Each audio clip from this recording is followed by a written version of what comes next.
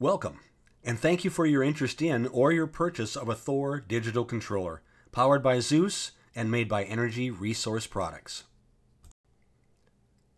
In this introductory video, we'll give you a quick overview and guide to get you started the moment you take your Thor Digital Controller out of the box. In this video, we'll be unboxing the L800 model. Right on top, you'll see the Let's Get Started sheet with QR codes you can scan to access our online resources like the video you're watching.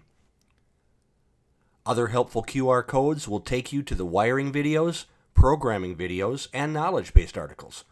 All of these resources are available online 24/7 and can be watched right on your smart device. If you're using your home computer or laptop, simply go to our website, energyresourceproducts.com. Once there, simply go to the lower left side of the screen and click on the light bulb, shown here, and you'll be taken right to our support desk. You can also visit controllergateway.com. It's right on the front of our controller next to the ERP logo. Next, you'll see the full-color instruction manual for your Thor controller. This will show everything from wiring diagrams to part numbers should you need them in the future. Everything in the instruction manual can be found on our website. Let's talk about the Thor Digital Controller. Thor is a controller with a computer inside loaded with our proprietary software. Thor is integrated to Zeus, our cloud software platform. Thor communicates to the Zeus cloud the moment you turn on the Thor controller. No programming is required. If you do not have a user account for Zeus, please contact your company administrator or the ERP support desk. They will help you get one set up. Thor is intended to be a connected device and has an active cellular modem built right in. The days of bulky gateways are a thing of the past. The first step before you do anything else is to confirm communications are working. Cellular is the most common method of communications. To validate cellular communications, plug the controller in at the location where you'll be installing it and turn on the power switch, shown here. Wait 2 full minutes and then look at the LED screen. The screen should look like this if you have a good cellular connection. You're looking for the antenna symbol. If you're replacing an existing controller, please be sure to complete this communication test prior to taking the existing controller out of service. If you're intending to use a LAN or Ethernet connection for communications, please be sure to allow enough lead time when coordinating with local IT personnel. Once communications are established and you're ready to begin programming your controller, the first step is to log into Zeus and claim your Thor controller. Claiming is simply another term for registering your controller. The claiming or registration process pairs the specific Thor controller to your account.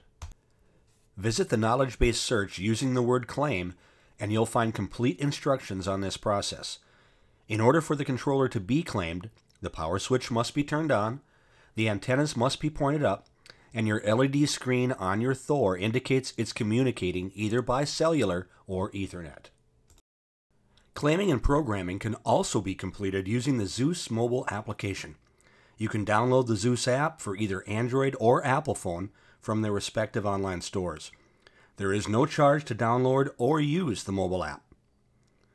When claiming your controller, you will need the serial number and check code. These both can be found on the inside of the controller door.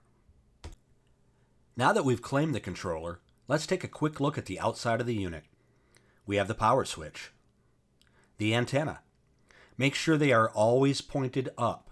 2 antennas are required for best operation. We have the relay cords. These are numbered to the corresponding relay channels and light up when energized, providing visual confirmation of power. A Modbus cable for Pyxis probes, power, and data. When connecting Pyxis probes, you will not even need to open up the unit. Make sure you watch the video for connecting Modbus probes before connecting any Pyxis probes. There is a process to attaching and configuring. An instructional video is available. Please view this before connecting any Modbus probes. The LED screen. A legend of the symbols and what they mean is located on the inside of the door. Here it is. The waterproof glands. To wire a device to the inside of the unit, simply loosen the cap on the gland, remove the plug, and retighten the cap once you're finished. Make sure you leave the rubber plugs in on the glands you're not using to provide protection to the inside. Now let's take a look at the inside of the device. Starting with the inside of the door, you'll see your QR codes. These provide the links to the support libraries for easy access 24/7. Your serial number and check codes, your LED legend for your LED front screen, and the basic wiring diagram for the Thor powered relays. As we go to the main compartment, you will see the power supplies, relays, 110-volt inputs, and the circuit boards are all protected by a shield for your safety. Please do not operate the device without this shield in place. We recommend that power be turned off and disconnected when the door is open. On the front of the shield, you will see the diagram of the input block, power blocks, the fuse requirements, and the location of the Ethernet, USB, and RS-232 inputs. Right below the shield, you will see the input terminals in gray and blue. The gray inputs are for dry contacts, flow switches, flow meters, paddle wheels, etc. The blue inputs are for analog inputs, 4 to 20 loop power, and analog sensors. Right to the side of the input block are the two power blocks that provide 24-volt DC power to the probes and sensors. Note that the black block is the common or negative, and the red is the positive block. Although it is not usually needed, you can put more than one conductor in each opening. After disconnecting our power, we have removed the protective cover and you'll see the LAN input, the USB inputs, and the RS-232 port. On the upper right-hand corner, you will see the low voltage power supplies. The larger supply powers the sensor loop, and the smaller one powers the Thor computer. On the lower right-hand side of the unit are the fuse holders. 2 extra fuses are supplied with your welcome package, as well as several jumper wires you might need to wire certain devices. On the lower right is the DIN rail-mounted mechanical relays. Most Thor devices ship with the power pigtails as shown here. The pigtails can be removed, and your external devices like pumps and valves can be hardwired to the relays. The relays support powered valves where power is required to both open and close the valve. Finally, at the lower right-hand side of the unit, you have your 110-volt power blocks, positive and negative, which power the Omron relays. There you have the Thor controller at a glance. Please visit the website to access the videos and support materials available 24/7.